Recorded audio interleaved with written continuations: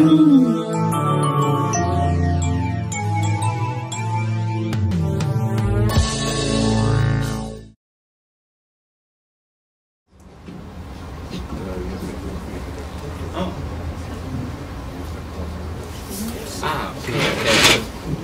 I need to be near to my computer. But let's see. Am I just should I start? Yes. No introduction? Okay. Okay. Okay. Роман, ты что-то скажешь? Only small. Да. Давай. А то мы все в беспокойстве. Раз. Hello. Раз, два. Дамы и господа, всем привет! Новосибирский открытый университет сегодня в сотрудничестве с фондом Наумана и с Гёте-институтом, новосибирским филиалом, представляет совершенно уникального гостя, эксперта из Гамбурга, Кристоф Шефер, который представляет собой какой-то, я бы, пообщавшись с ним, я так почувствовал какой-то, скорее, философский аспект городской активности, городской жизни, который выражается в первую очередь, конечно, в искусстве, но не только в искусстве. В общем, примерно так мы это все построим. Первые полчаса Кристоф расскажет то, что он приготовил специально для нас, свою историю. А затем наши уважаемые эксперты, архитектор, урбанист и философ Игорь Поповский, общественный деятель, депутат Наталья Бинус, искусствовед Эрика Купит и ваш покорный слуга, мы все завяжем вместе с вами и с Кристофом такую дискуссию, ну, на базе того, что мы услышим сейчас, и на базе того, что каждому из нас уже есть сказать своего. Ну и, в общем-то, Кристоф, welcome. Роман, быть нам тогда нужен микрофон другой. I think I need this one. Super. So, does the translation work? The translation works, but we need a microphone, and it's our grey one. So it should another one which is only for translation, and it should be close to you. Otherwise, we don't hear it in our headphones. And we won't be able to interpret it simultaneously. Is it this one? This one. It should be also like you will have both. two mix, yes. Yes. Раз. Этот нормально работает. Yeah. Этот работает. Super. Все, решили вопрос. Да. Точно. So now can everybody understand? So thanks a lot for having me here, to bringing me here. The first time in my life I am east of the Ural, and intimidated and fell in love with Novosibirsk in the first half hour that I was here, and now I'm standing here. And I want to make only a very short talk because Anna Avazian, who brought me here, told me that, hey, keep it short. And I want to speak about my artistic practice, but it's in the context. But I want to start with this picture here. It's from 1938 by an American photographer called Helen Levitt, and she made very wonderful series of street photos, street photography. She is probably the first photographer who kind of systematically also took photos of graffiti. And graffiti in that time was graffiti with chalk. So it was easy to remove. It was basically made by children or young people. And I very much love this one, which says "Button to secret passage, press." So that's what for me is very important in cities, and not only for me. It's I think a whole tradition to find a secret hidden passage to a better life, a secret pathway to the imaginary in the walls of the city. And yeah, so I just wanted to start with this because yesterday we had a discussion with urbanists and with architects actually in Moscow, and architects sometimes believe that architecture makes cities, but I think the imaginary, the story, and desires make cities, and they jump out of everyday life, and that's for me the attitude I'm talking about. So,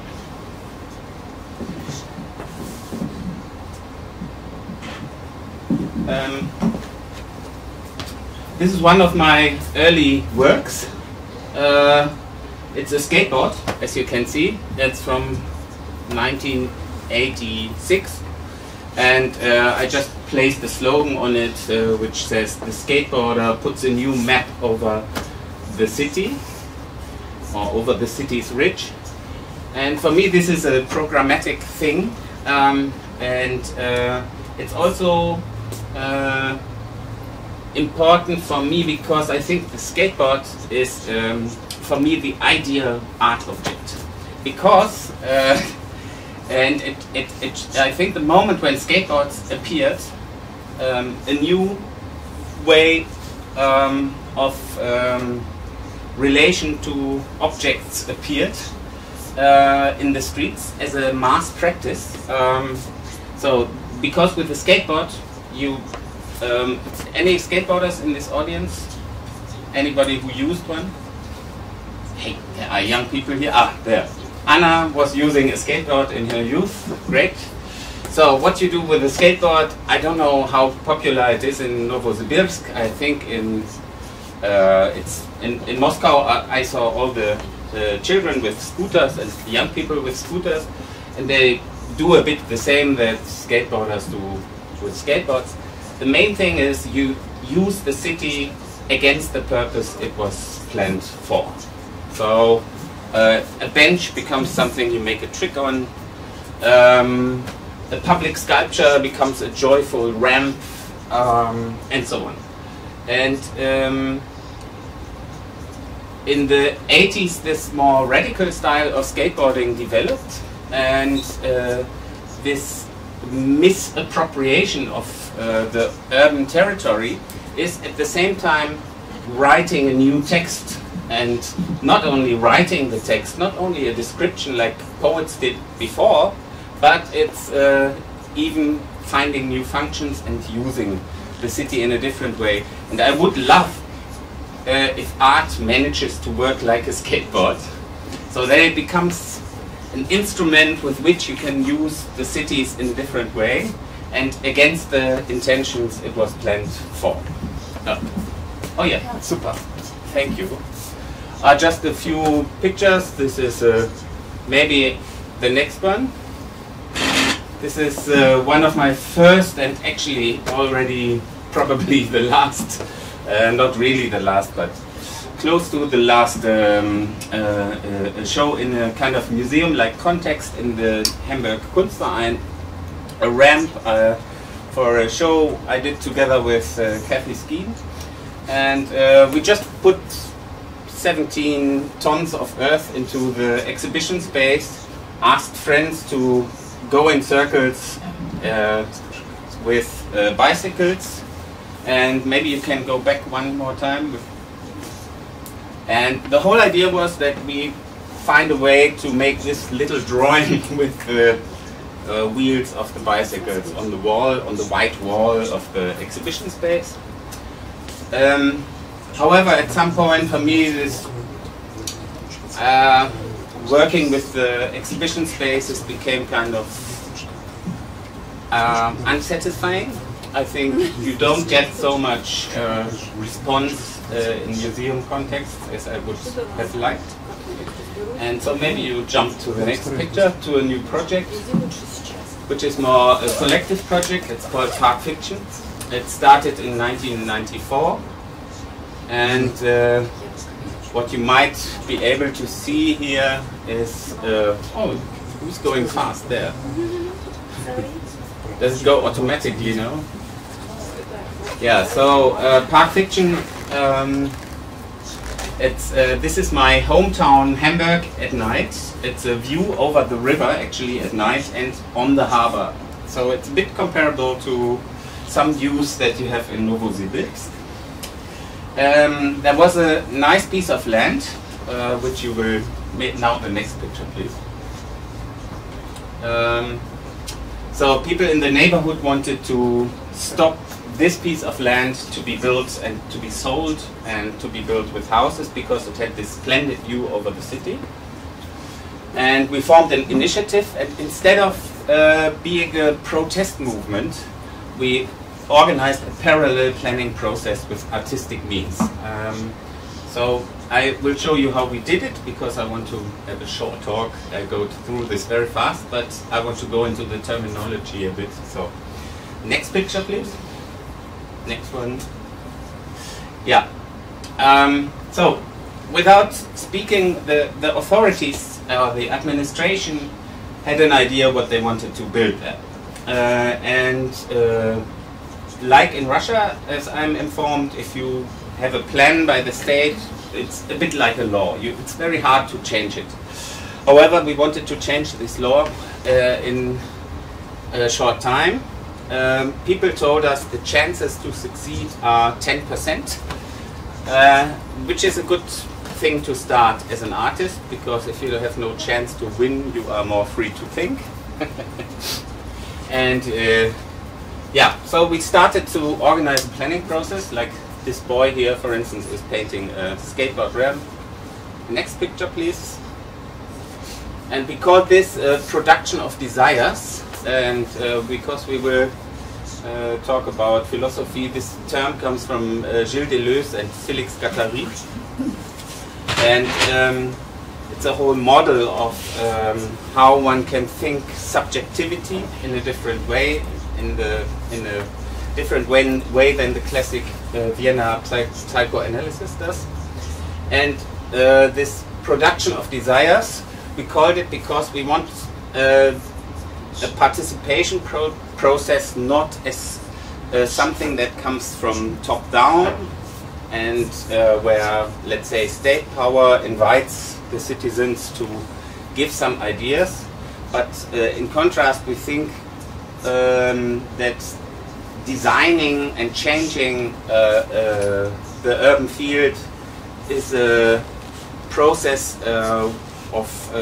as a creative process where many people are involved and where you play in sentences and answers and not in one way. Okay, next picture, please. This, for instance, was one of the actions. We did this, you know, these American-style protest signs where one person has one sign. We made a lot of those, and people could hammer them into the empty land and write their wish on it. And this one says, I want a box tree hedge cut in the shape of a poodle. This is a poodle. I don't know the Russian term for it. Yeah, the same. Poodle? Yeah. Okay, poodle. Next picture, please.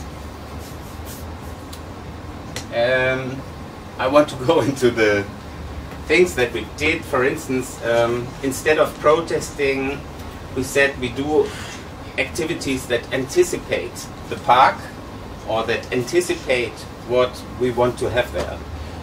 So, for instance, if in a park you can do a barbecue, then you can also do that between parking cars when they are still there. So that's what we did. Transform the car park. Ah, yeah, this is the next one. This is a slightly more advanced thing. It's a salad-shaped, no, a garden-shaped salad bar that we made. And for us it was important not to be efficient politically. Sometimes if you try to change things, you want to be as efficient as possible. For us it was very important, and I really believe in this, that you have to be inefficient but do things that are in itself maybe only for the 3 people involved valuable, but you do the right thing. And I think this is part of an urban experience, that you can change things and think things out in a more consequent way, in a more rich way, maybe starting in very small groups and circles. Next picture, please. Next one. Ah, yeah. This is our set of tools, planning container. This we call the plasticine or the molding mud office. Then, for instance, not very usual for leftist groups in the 90s, we had corporate jackets like a company, actually like a bit like, you know, like constructivist activists from 1922 maybe. Grey jackets, silver jackets with red lettering. And we had this thing called the action kit with an unfoldable harbor panorama with Polaroid cameras, so you could put your desire into it or your wish into this and make a photo. We had a game board and several leaflets and questionnaires and a small library. Next picture. This, for instance, is the game board that we gave out in the neighborhood. And the good thing about instead of distributing a small leaflet that explains what we are doing and how you can take part, we thought it's better to do this game. And while we were working on making this game work, we could use it very well to see if our process was working in a transparent way and if the flow works. So if you actually plan something, I think it's a really good idea to organize it as a game, because it's always a bit like a diagram where you can see, here it doesn't go on, or here is a mistake in thinking. And yeah, these dots would show the access points to the process. So for instance, here the planning container with the archive of desires, the plasticine office and the garden library. And here, for instance, the hotline for people who only get creative at midnight, so that they could call you up after they had some glasses of alcohol and bring the idea at night. So everybody could take part in this. Next, please. Ah, yeah, that's the action kit. Next thing. With this plasticine and sound recording and Polaroid camera. Next one. This is in action, and still a bit proud that we made these scale figures, so that you, because as a lay person it's always very hard to think about scale, so you could make something and then put the figure next to it, and then you know what kind of a model it was. Next, please. Yeah, then for us, our practice, it's important that these initiatives make each other more clever. Next picture. So, for instance, the planning process was accompanied by a series of lectures. So we would make little seminars, like this one was on parks and their political backgrounds. A 4-hour talk, and in a very poor area of Hamburg, with many people who don't have higher education, and everybody sat through it and liked it and discussed parks and their symbolic values and political history. Next, please. Ah, yeah, next one, collective production of desires. Yeah, okay, I thought about it. It's a rave around the container. Yeah, this, for instance, is a situation in the Kinderhaus. It's an infant home directly near, also in this area where we worked. And for 1 week we worked very intensively with these children. In 1 week of the holidays, they developed a complete model of a park. This is Bernard explaining his model, his design. Next one. Yeah, the archive of desires. All the ideas came into an archive and were sorted for things like desires or wishes with water, benches, all the kinds of things, plants and so on, playful elements and so on that were demanded or designed. Turkish tea garden. Yeah, and then at some point we succeeded to convince the city, and in the process we also had the advantage that we were not only a political initiative, that we were not only planning initiative, but we were also an art initiative.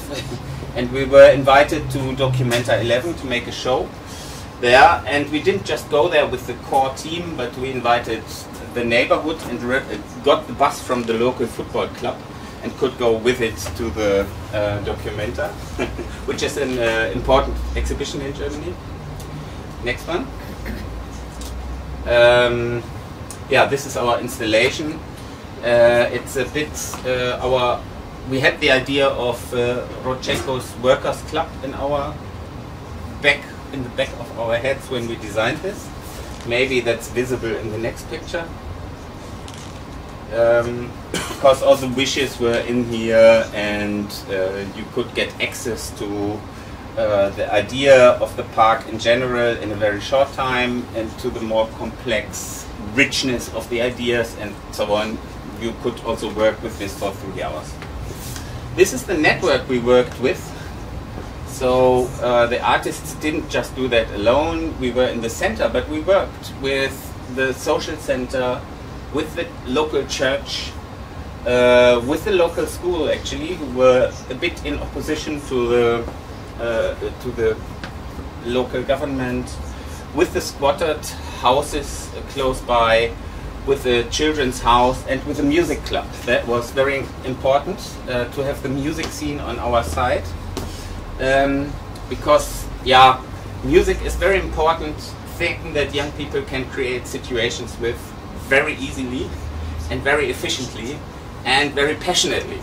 And I think it's actually the model from where we work, is how young people organize spaces through music and make situations with music. Then next picture, please. We skipped that. Well, we called this constituting practices. So instead of describing where you want to go, you constitute what you do. And we organized an international conference and wanted to exchange the local knowledge from several places, but that's maybe too complicated now. Next picture. Next picture. Yeah, you may want to see what the park looks like now. So here you can see it. So here is the nice harbor view. This is a sports hall for the local school. This is the palm tree island. All the islands are by different people. This is the flying carpet. This is a rubber field decorated with tulips, which was done by a Turkish girl, and a reference to the tulip era in Turkey, which was rather liberal in the early 17th century. There are vegetable gardens here. There is a kind of sand landscape here, and we also managed to protect and save the music club, the Golden Poodle Club, which is one of the most important clubs in Germany, which is located right in our park. And we have this little dog garden here.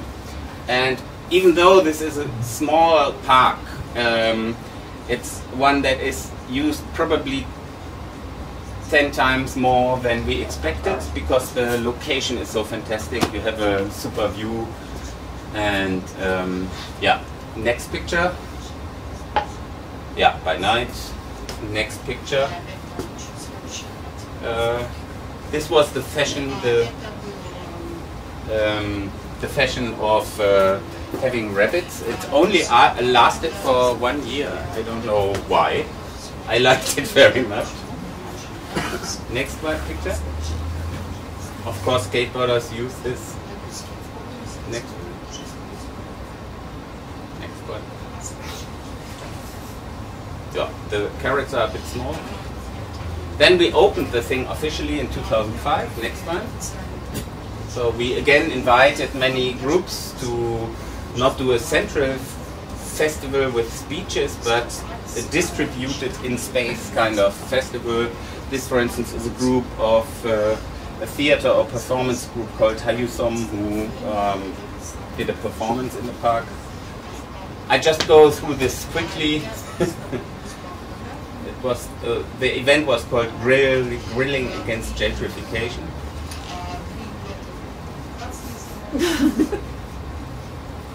This one now comes the how do you I think spatialized struggles.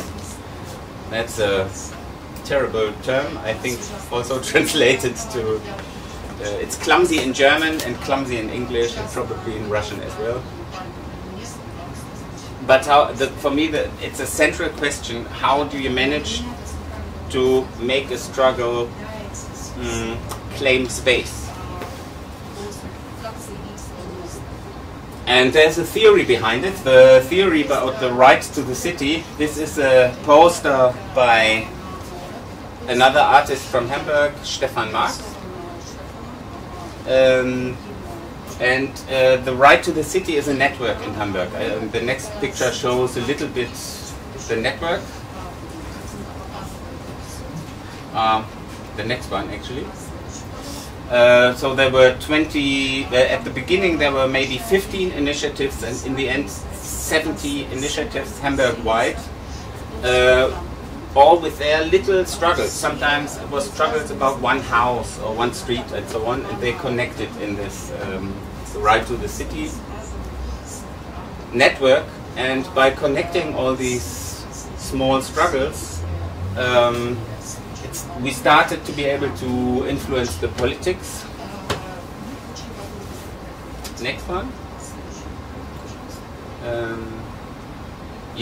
It's also maybe important because this park was made by the people. It's also seen as something, as a different type of space than just normal public space.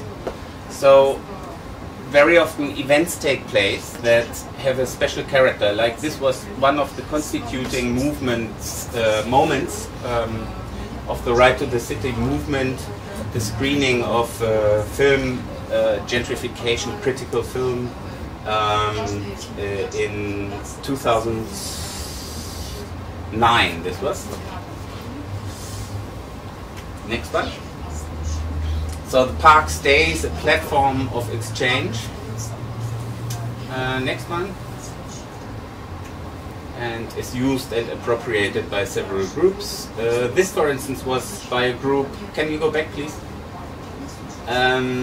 This was by a group called the Schwabingrad Ballet, and they made a conference about the Euro crisis, and they made it in the midst of a spectacle festival in Hamburg. The next picture, please. Because every 2 years the city of Hamburg lights everything in this blue. And as the person who does this blue stuff, as also an artist, it's part of the image strategy of Hamburg, because Hamburg is very proud that we have this nice harbor. So in the midst of this, our park sits, and Schwabingrad Ballet made this series, 3-day event in it. And they also produced one blue light piece, which you can see on the next picture. And this light piece was, so our park is here, the harbor is here, and this is a footbridge. And it was hanging there for 2 days, but it had a very interesting after story, because the photo website organized a competition about the nicest photo of this blue light event, and this one won. And this one was always on place #1, and this went viral, and then it went into the newspaper, and then it went into the national news. And so this tiny intervention for 60 euros kind of subverted an event that cost 6 million euros, this blue goal image thing. Okay, next picture please. Next one. I don't go into that too much. Next one. This is solidarity action with Occupy Gezi in Turkey in 2013.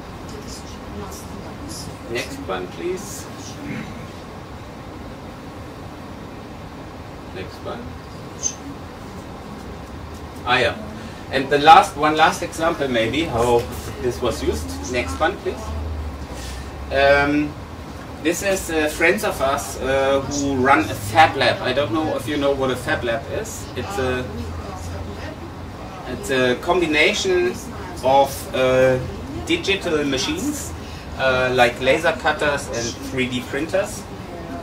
And they called this Fabrika and had this little factory here placed in the park. And they had one goal. They wanted to produce 10% of the mobile phones that our community needs per day, or would buy per day in real life. So the next picture, please. So they put up this little factory. And the next picture, please. Yeah, there's one man, one neighbor who produced his own telephone. And with this technology, yeah, you can alter it yourself and so on. And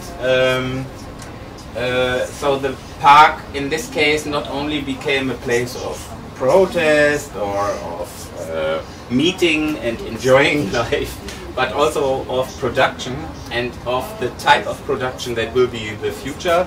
Miniaturized, very urban, close to where you live, and highly individualized. And I think that's where I want to stop, because it's this nice absurd point where it ends and where you cannot say if this is art or something else or production we are talking about. And with this confusion I would like to say thank you for listening.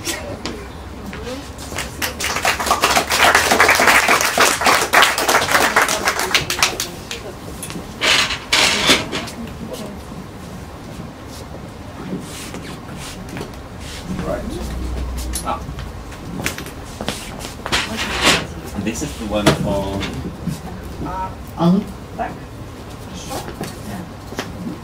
Значит, Роман сейчас нас ненадолго покинул, потому что у него есть еще одно мероприятие, которое он сейчас курирует. И поэтому он меня попросил немножко помоделировать процесс. И, ну вот, мне кажется, может быть, сейчас мы зададим нашему гостю вопросы, которые у нас наверняка возникли по ходу того, что мы сегодня увидели. Ну а потом, я думаю, что разумно дать слово нашим экспертам, и люди еще, те, которые захотят высказаться, они смогут высказаться. Ну вот, мне хотелось бы задать вам вопрос такой. Значит, если я правильно поняла, ваша группа вот имела отношение именно к вот этому парку, но это один из объектов, которые вы реализовали, или еще был ряд аналогичных объектов, построенных вот по какому-то такому принципу? Есть ли преемственность у таких идей, которые вы реализовали?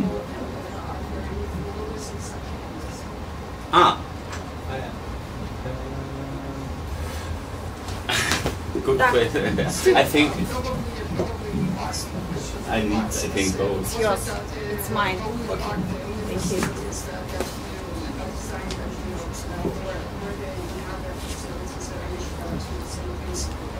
Yeah. So yes, there are. I have no time to show it because it gets more complicated with new and bigger projects. We are currently in a team working in a team of 6 people on 28,000 square meter building complex in the center of Hamburg, and we used exactly the same principles, but we needed 10 years between the end of this and the beginning. So this one finished in 2005, and in Hamburg we got this project to start in 2014. So there were 10 years when the city felt no obligation to do something like that again. Of course, they like their old planning procedures. То есть это такие штучные проекты? There are many architecture groups now. Back then, it was hard to find architects who would work with us. For architects in let's say 1998, it was not attractive to say, hey, we work with these ideas from a neighborhood, and we work with those ideas as close as possible. I think this changed in Germany at least, and in Holland, in England also. Now it was much easier to find really cool architects who could work with such materials. But if you, I thought I shouldn't show all the other projects that came up afterwards. But I think now it's more discussed in architecture than in art actually. Ну, я немножко буду занудой, и поэтому первый вопрос. Там было замечено, что власти сказали, что только 10% возможно, чтобы изменить ситуацию участка, ну, как бы в вашу пользу, да?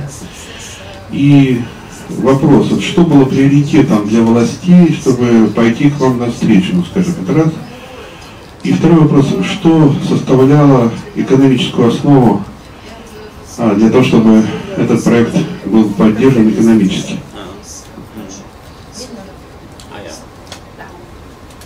Yeah, so the main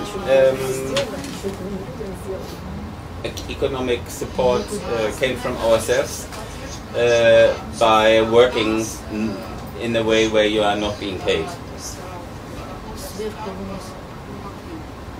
Does it work? Just okay. That's okay. And the second economic basis was that I was invited to develop work for art in public space, and because this was the most interesting project, I suggested let's use the money for that. And so for 6 months we were paid. So for instance, we could do the stuff with the containers and so on. And at that point, we managed that the city adopted the project, and not only adopted the project, but in a way they had to take over also or accept the planning procedure that we had envisioned. And so in the end they paid for the park to come up and so on. It's public ground, it's all owned by the public, and it's all paid for by the city of Hamburg. But not our design, not our work is paid for. 10 years it wasn't paid for. It was paid for 6 months. Yeah.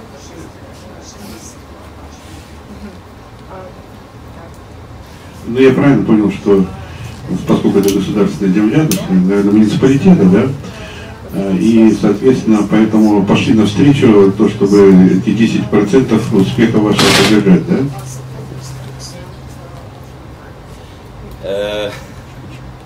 I think I didn't quite understand.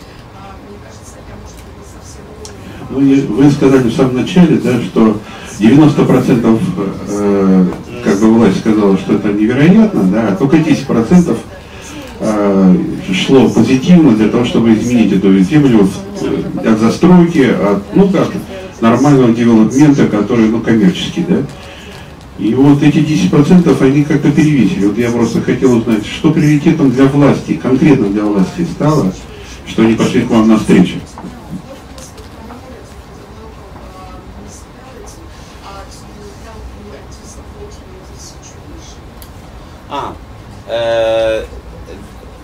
Yeah, maybe I should have gone into that a bit more.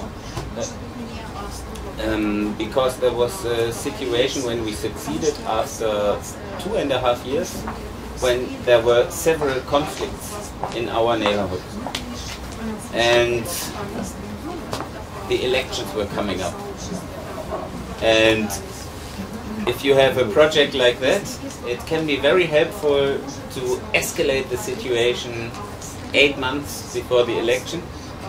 So that's what we did. And yeah, and then politicians become a bit more willing to discuss. Yeah. Абсолютно понятная ситуация. Спасибо. Кристоф, мы увидели прекрасный пример самоуправления местного, локального района. Но мой вопрос совершенно не с этим связан. А все-таки какая связь с искусством? Поддерживало ли вас художественное сообщество Гамбурга и вообще в Германии? Не обижаются ли другие художники, которые, видимо, не очень предполагается пространство для каких-то выставочных, закрытое пространство, где можно выставлять не только инсталляции на открытом воздухе, но и какие-то работы, требующие закрытого помещения. Спасибо. Yeah, as you can imagine, with a project like that, it attacks the role of art, because we have to be a bit more in service, and we have to listen to others, and this is as important. And the artistic work happens on a different level, at a different stage, and yeah, so not every artist likes to get comfortable with this idea. But speaking about economics again, this type of project in the art world, it was discussed in times of crisis very much. Now the art world since 15, 16, 17 years is booming, prices go up. So projects like this are at the moment not part of the art discussion. So yeah, so a whole generation can ignore this. But I think it's actually the front where new things can happen in different ways of collaborating with yeah, the knowledge of the many, as we call it. And I think that's where the future is. One question. Во многих городах Европы выделены зоны для экспонирования уличных художников, уличных скульпторов. Это могут быть сезонные какие-то мероприятия. Предполагается ли в ваших проектах все-таки специальная зона для, ну, скажем так, не совсем самодеятельности живущих в районе, но и для приглашенных художников?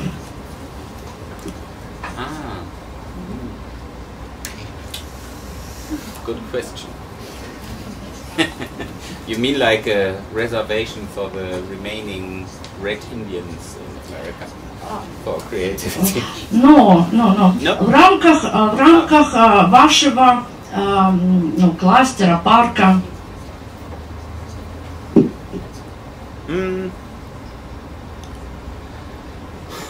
Well, it's hard to say. It is an area which is known for being, in a way, rebellious. I don't know if you have it in this town. I could imagine. But I know in Istanbul there are areas who have this image and attract people who kind of like to live a more bohemian life, maybe. So in that respect, yes, it is a special area. At the same time, one must say it is in Hamburg an example that people know, and even if they may not follow us politically, they could make an experience with their body that doing it yourself, fighting for it and getting it you know, can work. And that helps a lot of other projects, and so it can spread from there. But the way I misunderstood you at the beginning, I thought that you were talking about, that it becomes a kind of like a reservation or like a zoo for creativity, and but that's not what you mean. Yeah. We talked about it already. In the car we talked about this. About the zoo of creativity. But I mean, it's okay to have zones and clusters. Спасибо.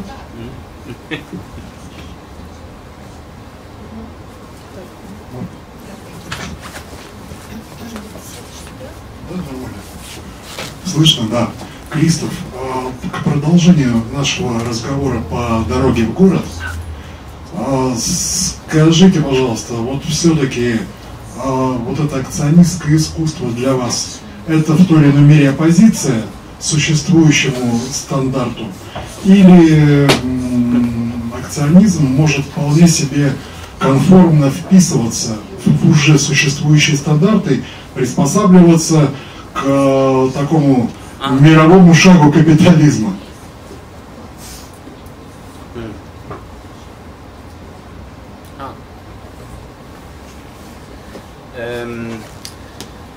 On the way here in the car, we talked about very little about Gilles Deleuze and Félix Guattari, and I'm not a big fan of this name of activism, because activism sounds like, okay, these are people who are active and who are not receptive, and I'm very receptive. And I think reception is very important, key artistic quality.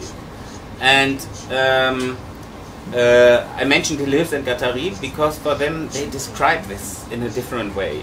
That being creative or creating art even, and especially a project like this, is a process where you cannot even say, was it my idea? Or whose idea were these palm trees? In the end, many important decisions were made by the metal worker who made these. But the initial idea was by a 9-year-old boy from the neighborhood, a Turkish boy. And then someone else got a fan of this idea and took photos of artificial palm trees all over Hamburg. And then we had all this material. And for me, this process can best be described by this term that Gilles Deleuze and Félix Guattari coined, the wish machine or the desiring machine. That subjectivity is not something one individual has, Машина желания, да. You know, we sit here, we have misunderstandings. Someone sits here, takes something of it, and makes something completely different with it. That's, I think, yeah, this dirty, uncontrollable production. And is it in opposition? Sometimes this term doesn't always make sense to me. Да, согласен, что понятие оппозиции здесь надо как-то прояснять, потому что, конечно же, искусство гораздо больше любого политического активизма, социального, борьбы за экономические требования и так далее. А искусство — это то, что касается какой-то внутренней тайны человека. Но мне кажется, что все наши внутренние тайны, они должны каким-то революционным образом все равно прорываться через наши привычки, через наши биологические инстинкты, через массу всяких таких тяжелых вещей, которые не дают нам почувствовать вкус свободы просто, и которые от нас скрывают эти наши машины желаний. Ну, если мы вспомним Делеза. I agree. Еще вопрос. Еще раз. Да, господа, у кого спросить или высказать свою позицию? Здесь есть общественные деятели, есть художники, Дмитрий, Андрей. Что пальма в Гамбурге, я помню, там не было пальмы. Это к Стамбулу. Это 13-го года история Стамбула. Дамы и господа, плиз, ваши вопросы, не обязательно даже вопросы, а ваши просто мнения на тему, о которой мы говорим. Роман, вот вопрос, вот, надо наконец. нам дать этот Так, микрофон. Вот он как-то немножко странно работает. If you don't ask questions, I ask questions. Возьмите, пожалуйста, вот этот микрофон. Да, давайте отсюда, вам удобно будет? Да. Здравствуйте. Я хотела узнать, все это очень здорово в Гамбурге. Сколько вы находитесь в России и насколько вообще, по вашему мнению, насколько это возможно тут? Знакомы ли вы с ситуацией в России, может быть? Ну, то есть я ощущаю, что у нас это вообще не может быть.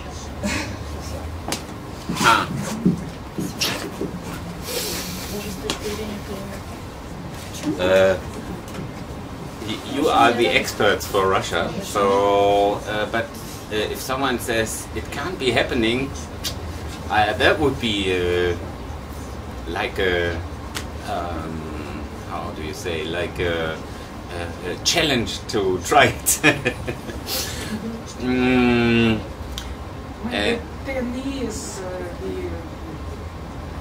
Yeah, you have to find different tactics, and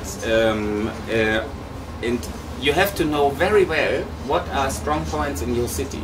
This at this time could not have happened in a different German town either. It needed a special constellation. The city was a little bit scared of the squatting scene. We had an extremely famous music scene which supported this, and kind of so we had kind of amplification by famous musicians who were part of this project. So you have to find always in your town what is a strong point, what is a field that maybe everybody else thinks is not political, and but maybe it's very strong, or it's a, and I think all things like this have to work with the local knowledge. And so I can't advise you right now at all, because I'm the person who knows least. But I think there's a deep human, it belongs to humans to kind of find ways to operate collectively. And this is inerasable, and there are always ways that people do it. And you have to find those. And I can't and work with those. Otherwise people would be bored to death. We can't live alone. And that's when we can't live alone, we can do things like that and much bigger things. And yeah, that's what I think. Браво. Я хотела бы немножко отнестись вообще тоже к тому, что я сегодня здесь увидела и услышала.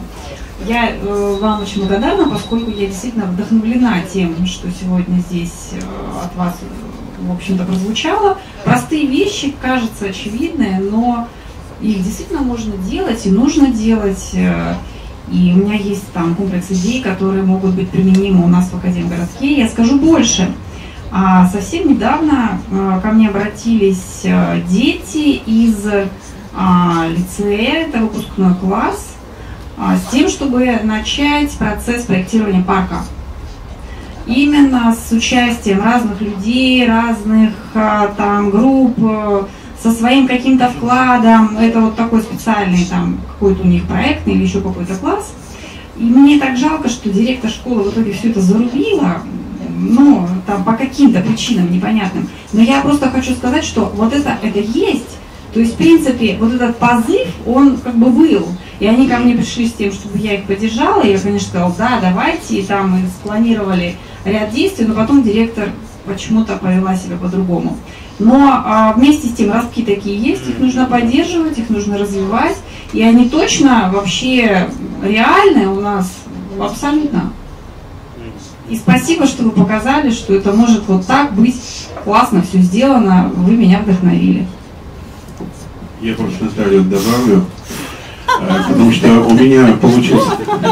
Да, добавлю определенный момент именно по поводу детей.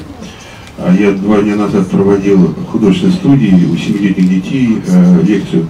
Я скажу, что у меня был опыт проведения у 7-летних детей, потом буквально через несколько дней где-то у 10-классников, ну это уже получается 14-15 лет, да, ну и студентов тут же, вот, все параллельно. Я вам скажу, что 7-летние дети абсолютно четко раскрывают свою идею и формулируют ее, и всегда коммуникативно с ними можно общаться. 10-классники уже замыкаются. И замыкаются очень сильно. А студенты вообще стоят прямо жестко. Они не отвечают на вопросы, они закрыты, они смотрят очень преданно. Но это достаточно, я понимаю, нужно по глазам что-то угадывать, и невозможно. И в этом смысле формирование детского, извините, можно так сказать, активизма очень интересное. Потому что в этом случае, может быть, взрослым станет немножко стыдно, что они живут, ну, менее реально живут. Вот это я считаю, что можно это пробить, потому что на самом деле я встречал много собраний людей под какие-то идеи, и они немножко получше студентов, как бы, иногда на 2-3 вопроса ответят. Вот даже реально сейчас мы спросили, вот, у людей сидящих, ну, у вас есть вопросы? Все такие смотрят. Мы еще посмотрим, что тут скажут, что тут чего, сейчас посмотрим. И потом, может быть, скажем. Поэтому, конечно, можно создавать провокации, ну, как бы втаскивать какие-то жуткие вещи и разгонять. Вот.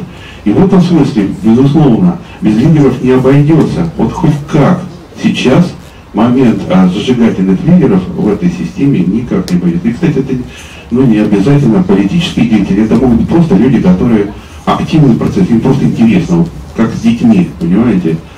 Вот. И самое главное, что и лидер должен быть немножко ребенком. Дополнить хочу. Давайте прямо сейчас эту провокацию небольшую. Обратимся к аудитории. Вот мы выяснили, что у нас есть какое-то количество архитекторов, наверняка есть люди, имеющие отношение к художественному процессу. Был бы интересен, как профессионалам, вот такой проект художникам-архитекторам. Ну, с учетом нашего климата. Естественно, что у нас и нашего, так сказать, образа жизни. Чтобы 6 месяцев платили, а 10 лет нет. Нет, ну я не беру финансовую часть, разумеется. Я имела в виду как творческий проект, как форма, да. Предположим, деньги откуда-то взялись, откуда-то. Ну, может быть, жители захотят скинуться. Ну вот просто у нас планируется, значит, устройство парк на Димакова в микрорайоне Ща.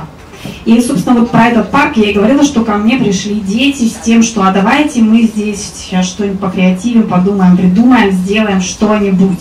Вот, например, если взять в качестве полигона вот эту площадку, которая как бы кажется, что там ну, имеет какие-то перспективы бюджетного финансирования.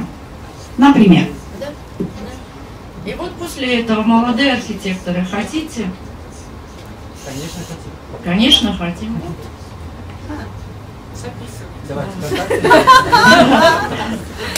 Кристоф, пожалуйста, прокомментируйте наш результат. Нет, ну вообще-то... Ну, вообще-то, по большому счету, было сказано, что и в Германии архитекторы не сразу вошли, правильно? Вот активность населения, она стала потом захватывать архитекторов. Потому что архитекторы, они прагматичны, и у них выстроена определенная как бы, экономическая платформа, как это все будет. Архитектор не любит ввязываться в работу, когда не знает основу, что его работа будет реализована. И поэтому тут вот надо нарабатывать материал, когда появляется эта платформа, и гарантии, что это будет наработано. Но я скажу, что наши архитекторы намного смелее, они раньше начинают. Точно. Игорь Викторович, а вам такой проект интересен? Нет. Почему? Потому что если бы были выстроены механизмы междисциплинарные, да, и со мной бы работали социологи, да, работали еще определенные люди, и целая команда, я бы с ними поработал, потому что к архитекторам в Новосибирске очень негативная оценка, потому что вот это факт. И то есть архитекторы, которые точно застроят, точно испортят, да, не думайте, я уж наслушался, знаете, даже про тех, кто благоустраивает набережную, я наслушался, это нормально, понимаете. И поэтому надо поддержка людей команды, которые говорят, что не архитектор главное, а вообще команда есть, которая хочет это сделать. Я думаю, что с этого может быть позитивный процесс начат. А кто войти в команду должен быть из компетенций, кто? Я думаю, что социолог, экономист, точно. Спасибо.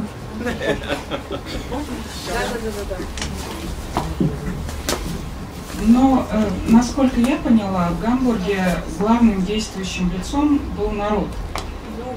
Это были не специалисты, это были любители пуделей, это были любители кнопочных телефонов, это были какие-то люди, которые там жили. Допустим, возьмем набережную, проект набережной. Почему ругают архитекторов? Потому что люди, которые ловили на набережной рыбу, люди, которые танцевали на набережной по четвергам, не участвовали в процессе. Их никто не спрашивал. Им сказали, вот, мы знаем, как хорошо. Лучше для вас, да.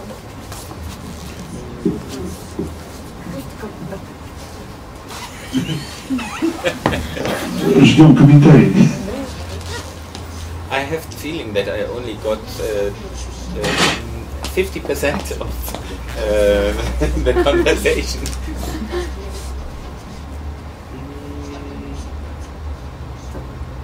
I'm sorry. But I have the feeling that this type of project where you, when we started, we thought that we work on this for 3 years. I was absolutely convinced that I would not work longer on this than 3 years, which was a long time for someone who's 29 or something. And I thought after 3 years the park will be finished or we will have lost with flying flags. And before that I of course did other projects that were much smaller. I made a very nice, lovely project in a disco, in a club, in a private context. It wasn't confronting anybody, but where we could test out how you create spaces, and it was a wonderful event. And you don't have to go for the confrontation in the first step. You can as well start with something that is itching under your fingers and is maybe something completely else. But I think what architects should learn, maybe early enough, is to work together with the knowledge of other fields. That's something they have to learn. And it's, for me, I said it's always important to work with musicians. I think musicians have a special way of, let's say, working with a form of collectivity which is totally different than political collectivity. It's about vibe, rhythm, exchange, answering, playing, and so on. And I think that artistic disciplines, art is very individualistic, architecture is very commanding. They have to learn to work maybe with musicians and to catch the vibe and to kind of start to work in a more flowing manner. I think that's. And as you showed me this underground club, there must be chances to do this here. В вашей группе какие были люди с какими компетенциями? In our team, we had super competent DJs. Yes, singer-songwriters. One social worker with who's a specialist in community organizing. The school of Saul Alinsky, which was new in Germany. Yeah, then me with this conceptual weird knowledge. And who else? We had one landscape designer with practical experience. Who else was important? We had a cafe owner. We had a cool graphic designer. Yeah, that was. Yeah, yeah. I would say that's maybe. Yeah. Ну, мне кажется, классная амбиция, вообще очень творческая, прекрасная. Спасибо еще раз. А сегодня каких специалистов вы бы пригласили для наиболее эффективного процесса и результата? The park here or where? Да. Новосибирск, Академгородок. Еще улицу скажи. For example, Академгородок, Новосибирск City.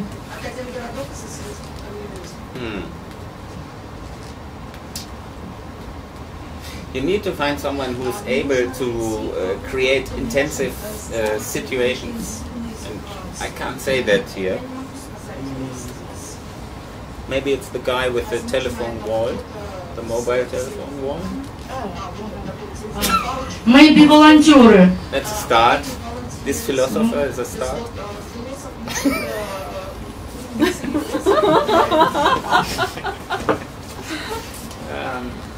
No, this is too much to ask. But there must be something, you know. It's also maybe different from different people. And for me, it's always itching under my fingers to work with with good DJs. For this woman here, for instance, she's a fantastic artist. She makes the megaphone choir. She has who is she working with? I don't know. She's a theater woman. She's a performer. With her, you can also, if you have her in the team, you can go right into the battlefield. So performers maybe. I don't know. Theaters. Maybe theaters are looking for ways to get out of the range of the small theater. Could be good partners. Какие-то разные у вас представления о команде. Вот совсем. Нет, я тогда хочу дополнить. Игорь. Ладно. Значит, я сразу, как экспертное определенное мнение, потому что, понимаете, в культуре России совершенно по-другому поставлены приоритеты какого-то активного действия. 300 лет людям говорили, что мы пришли к вам просвещать. Обычно это элита, знаете, это как вот в знаменитых маленьких трагедиях, там поэт-аристократ, да, к нему пришел итальянец почитать импровизации. И он абсолютно бедный, и он без хлеба, ему что-то надо делать. Значит, наш поэт говорит, что наши поэты очень богатые, понимаете, и они как бы идут к просвещению народа. Ну что делал Петр Первый? Он привозил голландские гравюры и говорил, будет так. А потом сволокнул народу в это созданное пространство. И на самом деле у нас это лежало потом впоследствии во всех, собственно говоря, этапах, и в том числе и в советское время, и в постсоветское, и в набережной то же самое. То есть у нас обратная активность, обратная связь, у нас обратная связь даже не включена, не то, что там какая-то активность. Приехал немецкий эксперт на НТО, я его слушал. Знаете, сидят и чиновники рядом с ним. Так же, как мы сейчас сидим нога на ногу, очень гордые. И я гордый, потому что я такой архитектор, эксперт, мне так приятно посидеть это все послушать. И немецкий эксперт рассказывает о том, как изменяется как бы ситуация с Восточным Берлином, имеется в виду с этими жилыми районами, которые надо преобразовать. И он рассказывает, как мы делаем. Мы собираем людей, спрашиваем, что вам надо, но чтобы получилось чувство малой родины, вы все-таки не поехали в Западный Берлин, а здесь остались, и чтобы закрепились, и все. Ну и каждый отвечает по-разному, говорит эксперт. Кто-то просит пивоварню, кто-то просит швейную мастерскую, кто-то просит клуб, где идет управление местное, ну, по-разному. Делается этот объект, который именно начинается вот этим центром, пунктом вот этого развития, а потом красятся фасады. Вы поняли, да? То есть потом ремонтируется, делается дизайн и все прочее. И там участвуют уже все, кто есть. Ну, я сижу, слушаю, рядом со мной сидит крупный чиновник, я говорю, слушай, здорово получается, а мы это делаем все наоборот. Мы улыбаемся, ему киваем. И потом я с экспертом разговариваю немецким. А вы знаете, что мы вас слушаем, киваем вам головой, а делаем все наоборот. Он говорит, знаю. Я 9 лет с Россией работаю. Это же Россия. Так вот, вы понимаете, я считаю, что очень сложно именно выстроить отношения, что люди бы поверили, что им не поиграть с ними, не, ну как это называется, пришел такой папа, ну-ка, детишки, давайте поработаем над пространством, там, да, и там, ты куда лезешь, не надо, вот это не надо, вот это. А потом пришел человек и все это сделал. Когда действительно люди скажешь, что вы хотите, как изменить пространство, как почувствовать эту малую родину, и в этом участвовать. Это было бы здорово. Но ведь надо, чтобы люди еще в это поверили, что это не игра, что это все серьезно, и что будет отказ на помощь. Понимаете, ведь в принципе германское управление, которое построено на этом, оно говорит, попробуйте, мы готовы, мы ждем, что вы начнете, и если увидим, что это есть, мы будем вам помогать. А у нас прямо так, попробуйте, можете, да? Хорошо сделали. Мы провели все мероприятия, так, позвали какого-нибудь придворного архитектора, и он все это дело все переделал.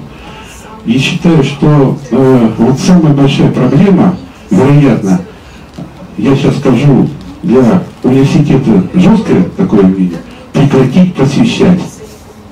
Поверить в то, что люди вполне компетентны изменять свою жизнь сами, самостоятельно, будучи уже взрослыми людьми.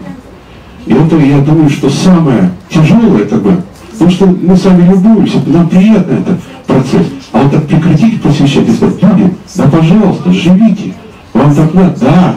Может быть, люди начнут вырезать из покрышек этих гусей, может быть, они начнут делать самые жуткие вещи, но тогда можно включиться в процесс и говорить, что можно ли покрышки, можно так-то, и тихонько это править, терпеливо и тихонько править, никогда не ставим свое превосходство на вот этим делом. Я считаю, что это нам очень трудно, вот очень трудно. И потом, когда меня спрашивают, буду ли я архитектором в таком процессе, если в том смысле, как на набережной, нет. Если в том смысле, чтобы как это сделать, ну как бы работу совместно, то мне нужен, естественно, социолог, психолог, экономист, потому что мы тогда можем быть консультативны с этой группой, мы можем как-то с ними работать. И мы можем как специалисты предположим, а как вот тут рисуется, они будут нас спрашивать, и мы будем отвечать на это дело. И тогда будет вот это отдельная работа. Вот, но я говорю, что такие случаи были у меня, но с заказчиками совершенно небольшого уровня. Да-да. Можно? Игорь, у меня некое возражение есть вам. По сути, вы подняли тему поэт и народ, поэт и толпа. И здесь ваша позиция состоит в том, что художник, поэт, архитектор, творческий человек должен сканировать, что людям надо, что они хотят, и это пытаться воплотить в реальность. Но люди, как правило, понятия не имеют, что они хотят. люди к каким-то вещам наподобие красоты, наподобие каких-то идей, они приходят как раз через поэта, через художника, через творца, и творец начинает эту активацию. А потом уже человек, я, например, лишенный какого-либо серьезного вкуса в архитектуре, я понятия не имею, каким должен быть дом, чтобы он меня обрадовал, чтобы он меня вдохновлял. Но когда вы этот дом ставите, сделаете, меня это вдохновляет совершенно неожиданным образом. Ну ты же понимаешь, что ты хочешь прочный дом и просторный. Нет, значит, сразу, вот эта позиция, это позиция такая, либо архитектор над народом, либо народ над архитектором. Нет такой позиции. Архитектор соучастник, и он включается в процесс. И он становится человек, который своей профессиональной платформе корректирует, но не специально. Он это делает прежде всего, кто вырабатывает миссию. Модернисты, ну такие как там Исландерова, там или Городской, вырабатывали миссию сами и навязывали просветительски это всему народу.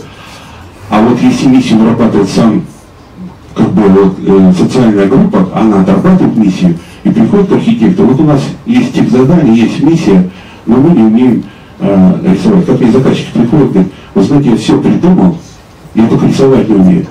Вы сможете мне помочь? И только потом, когда я его рисую, говорит, ух ты, а вот это я не придумал. Он начинает говорить, а так можно? Я говорю, так можно, даже нужно. И все начинается нормально. Я получаю свое, как бы, он получает свое, потому что, извиняюсь, я могу, конечно, ему придумать дом, так как, собственно говоря, если он был придумал дом, сделал мебель тяжелую, а заказчик говорит, знаете, мне мебель тяжелая не нужна.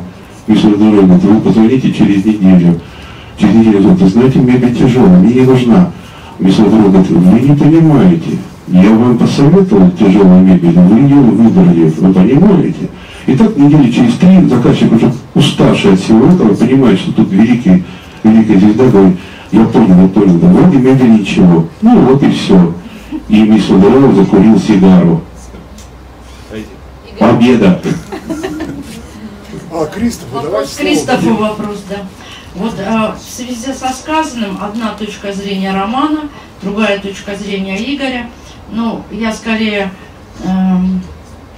считаю, что искусство и архитектура дают форму, а содержание, наполнение дает сам заказчик, сам потребитель, сам житель. Вот вы какой точки зрения придерживаетесь? Again. Содержание объекта придумывает потребитель, человек, народ, а архитектор, художник придает форму его желаниям, форму, эстетику. Или наоборот. Не наоборот. Архитектура, Роман, это практическая эстетика, обслуживает нужды, желания людей. А художник эти желания воплощает и придает им новую форму. Согласны?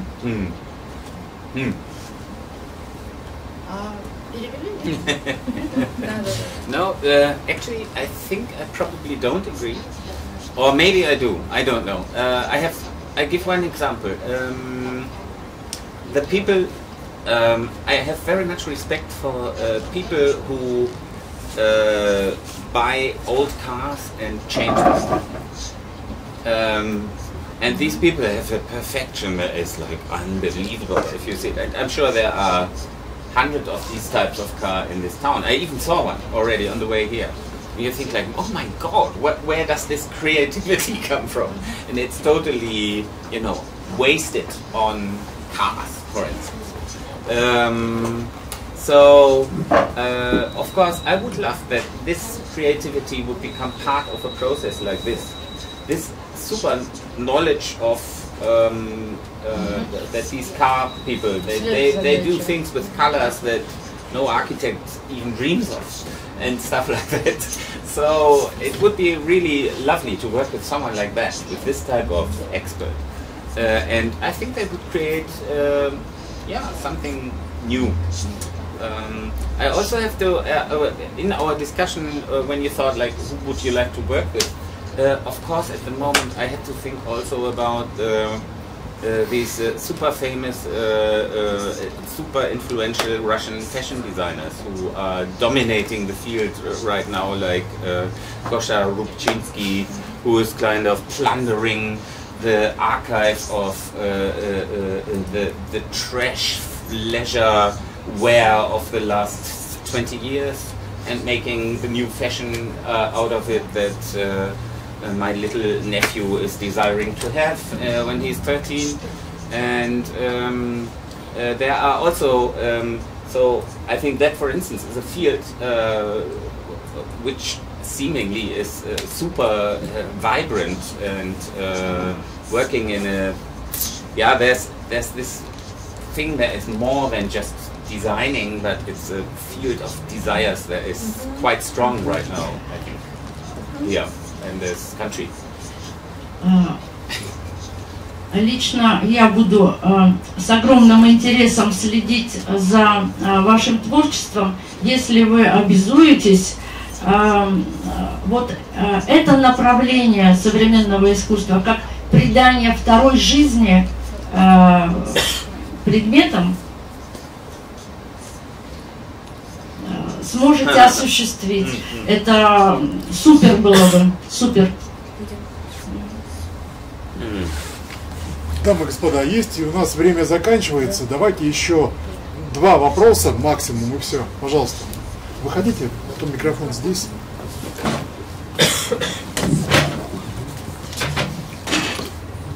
Здравствуйте, Максим, архитектор. Большое спасибо вам за ваше выступление и спикерам за участие. У меня тут вопрос такой, и небольшой изначальный комментарий. Вы, когда предложили нам поучаствовать в каком-то проекте, экономическую составляющую как-то таким образом плавно упустили. Мне показалось, что она, экономическая составляющая, как будто является не очень важной. Хотел у вас спросить такой вопрос. Участие властей в ваших проектах, оно обязательно или у вас есть примеры, когда, скажем так, власти вообще не влияют на реализацию проекта? Ну или вообще насколько важно участие властей в реализации проекта?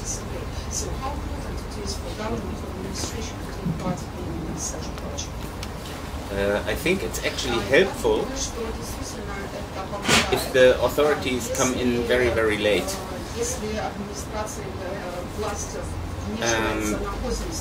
I think it's very important to define your field by your own, and I don't know how many projects you did, but there's always this first move when things are interesting and you are totally driven by the idea and not by I will make money with this or any second thought, but only by the idea catches you and your friends and colleagues and comrades are working together, and I think this is the valuable utopian surplus that makes projects that are interesting in comparison to projects that maybe just function. So yeah, I think if the for all the projects I have been part of, it was always very helpful if the authorities came in late and you had your bases ready. And of course I had to make my money somewhere else. I was working in a bar at the same time. I had fun working in the bar, I must say. So that can be enough to make a living. And if you are an architect, you probably even have a chance to work for 3 days in some conventional practice and do the projects you are passionate for in the 2-3 days remaining or 2-3 nights remaining. I think it's you shouldn't make yourself dependent from these economic things in the first place. Not in this year. I mean, in the end you can have a load of nice drawings. That's something. Yeah, that for artists it's normal to just have shitloads of nice drawings. Yeah, but it's about wasting your good ideas. It's good to do that, I think. Еще один вопрос. I have small question about vegetables. She has to hear you. No, you can sit there, but... Так, хорошо слышно. Старый евангелийский модернизатор Влад. Я просто о том, что поскольку у нас, да, действительно есть некоторые национальные черты характера, что мы привыкли к начальству, начальство спускает, и хуже того, выясняется, вот как иноземцев обращает внимание, что мы не интересуемся теоретическими идеологиями. Нас интересует харизма властителя. Вот, например, у нас в городе собирается в сентябре все-таки быть выборы мэра, в которых мы можем хорошо участвовать. Вот Наташенька здесь присутствует, Дмитрий Сергеевич, он там прячется, он увиливает от этого все время, Роман тоже немножко в стороне поддерживается. Ну, а я, где с Натальей я столкнулся, я с ранним развитием, откуда черты характера меняются. Пренатальная педагогика есть такая, придумали, причем придумали, да-да-да, пренатальное до рождения. Отлично, но вопрос нашему гостю. Вопрос о чем? Как изменить россиян? И германцев тоже, ведь особенности у германцев есть и у россиян. Потому что я с удовольствием когда-то прослужил с 70 по 74 год в Германии.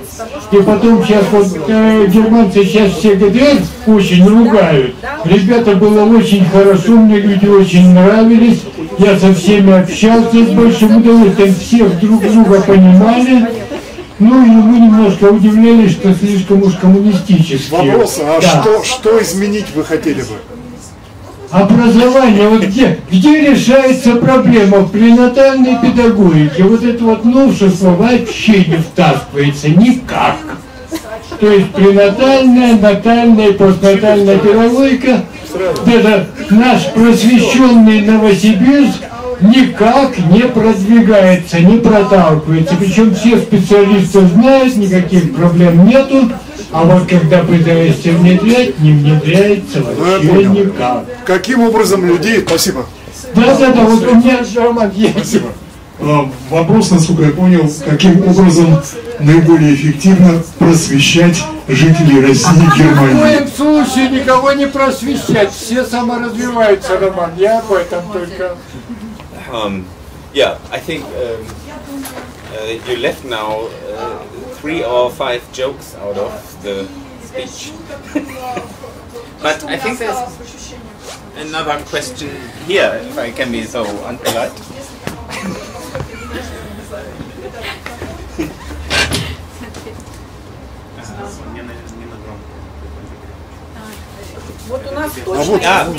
This is for the translator. If you speak English, it's for the translator. She needs this, and if you speak Russian, you can use this.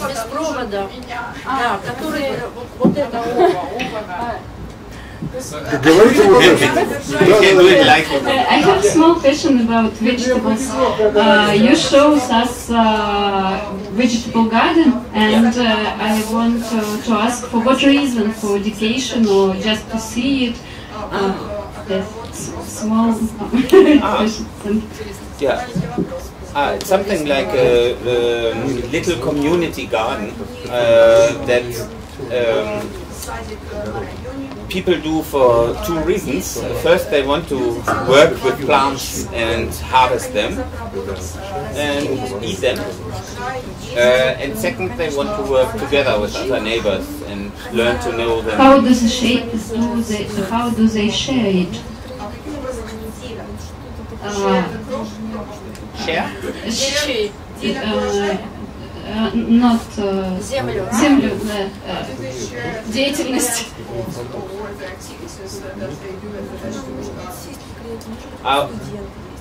I think there are better examples of shared vegetable gardens in Germany, and I think even in Russia.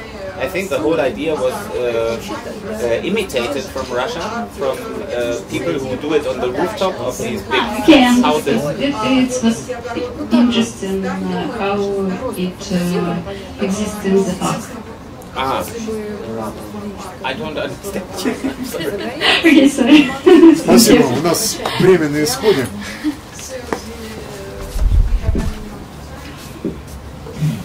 Дамы и господа, тогда будем завершать нашу вечеринку. Ну, каждый из экспертов скажет парочку своих итоговых мнений. Ну и я бы завершил со своей стороны о том, что Кристоф, мне кажется, говорит нам о страсти к импровизации, о том, чтобы архитектор, художник освобождал себя для внутренних машин желания. Ну, это есть такой термин во французской современной философии у Жилет Делеза. Освобождение себя для машин желаний – это главное, остальное, экономическое, социальное и прочее составляющее, это приложится. Я его услышал так.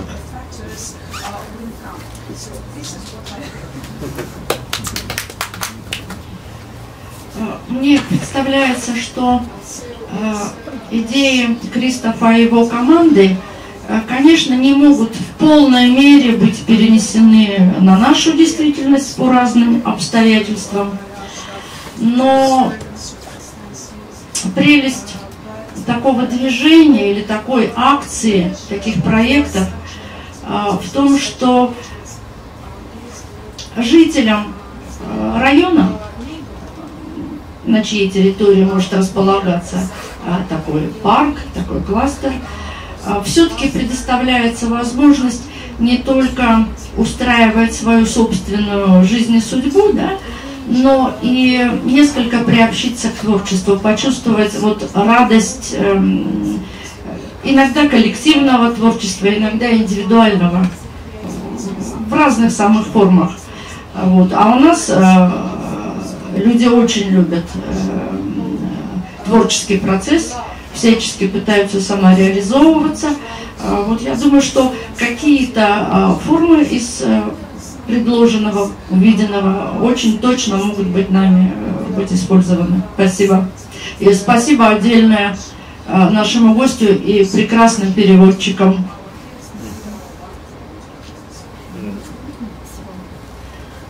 Я, будучи таким практикоориентированным человеком, еще раз хочу поблагодарить за прекрасную идею, за прекрасную амбицию. Я вот уже сижу тут, придумываю с Игорем Викторовичем, как бы какую-нибудь группу студентов не подначить, начать работать с проектом у нас в Академгородке. Мне очень понравилось вот то, что я получила сегодня здесь. Считаю, все не случайно, и вы меня вдохновили. Спасибо. Значит, я созерцаю за последние года, причем будучи председателем Союза архитекторов Новосибирского, и в разных, как бы, со стороны определенные очень серьезные активные позиции молодежи в создании каких-то арт-объектов или, собственно, в создании каких-то объектов, которые связаны именно с тем, что говорил Кристофер. Это все есть. Беда заключается в том, что эти события очень неплотные, и критическая масса таких людей пока очень небольшая, к сожалению. А другая масса людей, она не то чтобы, если бы хотя бы она не мешала этому процессу, да, я уж не говорю, что позволяла, способствовала, она как раз мешает, потому что сегодня самая большая проблема России – это недоверие. Внутри общества у нас идет скрытая гражданская война, большое недоверие к всякой перемене, которая может привести, и, соответственно, образом все пытаются это заблокировать. Это очень большая проблема. И у власти недоверие к тому, что общество может договориться, и, соответственно, она вообще блокирует все, что может вызвать какую-то тревогу. Это самая большая проблема. Но факт точно, эти люди есть. Они прекрасные, отличные, кстати, с точки зрения творчества. Я не буду говорить про граффити, значит, вот, непосредственно в Академгородке, не буду рассказывать, как это граффити было воспринято, да? Вот, я не буду говорить, сколько было команд, там, я не знаю, Новочаевск, Василий, которые рисовали, все делали, вовлекали людей. Я просто это знаю, это очень трудно. Это невероятно оптимистические, счастливые люди. Потому что им все время говорили: нет, не надо ничего менять. Ничего не надо. Он говорит: вы же плохо живете. Вот пусть мы так плохо и живем, ничего не меняйте. Это самый лучший ответ. А хуже, когда говорят: вообще уйдите, мы тут милицию вызовем. Поэтому я сейчас говорю, что вот это, собственно, показ вот активизма, который происходит в Германии, это то, что очень позитивно должно воспринимать общество. Мы можем. И первое, что я считаю, это надо поверить людям, не надо их перевоспитывать, они перевоспитаются в работе, в действии, потому что известный урбанист Великов сказал, что именно в работе и в действии происходит воспитание горожанина. А не так, что там пришел человек, я вам объясню, вот 50 параметров, которые вы должны стать горожанином. Тогда, после этого, мы с вами займемся, как в Германии. Не надо этого. Займитесь с теми людьми, какие есть. Не надо их обзывать, они прекрасны, они могут работать, просто надо убрать страх и недоверие друг к другу. Все. Браво. Кристоф, и ваша пилот. Nothing to add, of course, but I enjoyed to be here tremendously, and I love this bookshop, and that it makes discussions in the city center of this important city. And I don't know, for you it's all normal, but for me it's like, oh my god, it's this city, and around it there's like so much land, and we are in it and have this discussion here. It's quite amazing. And yeah, there are more things. I'm very touched actually, but I want to also thank Anna Avasia, who carried an unbelievably heavy suitcase filled with 50 or 100 of these things, and enabled technically this very comfortable situation and a much more speedy conversation than we would have otherwise, which I also enjoyed a lot.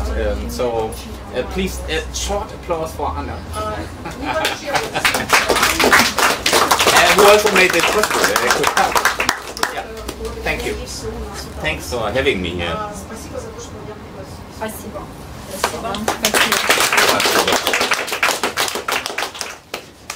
Спасибо.